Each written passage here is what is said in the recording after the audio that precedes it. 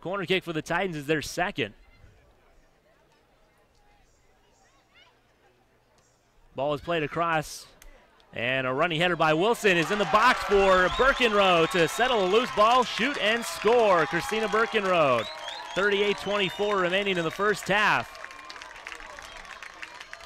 Wilson flashed the ball in the middle, just inside the penalty spot, tried a flick header. Ball didn't reach goal, but it did reach inside the 6.